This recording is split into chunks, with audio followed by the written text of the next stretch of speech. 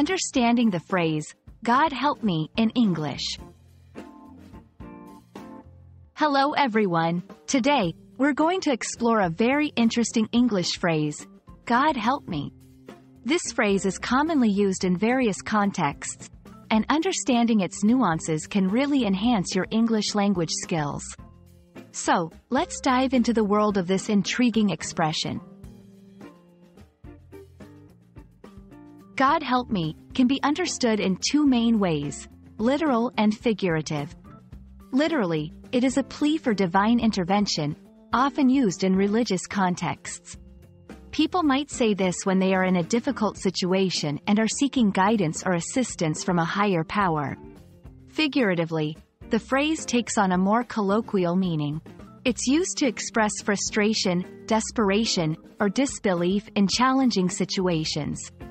For example, someone might say, "God help me, I have so much work to do." Here, they're not necessarily seeking divine intervention, but rather expressing their overwhelmed state. Context is key when using "God help me." Its meaning can change depending on the situation and tone of voice. In a serious context, such as during a crisis, it's likely a genuine plea for help. In a casual or humorous context, it's more about expressing exasperation or disbelief. Understanding the context helps in grasping the intended meaning and responding appropriately. It's important to note that "God help me" can be sensitive in certain cultures or settings, especially where religious beliefs are strong. Always be mindful of the audience and setting when using or interpreting this phrase.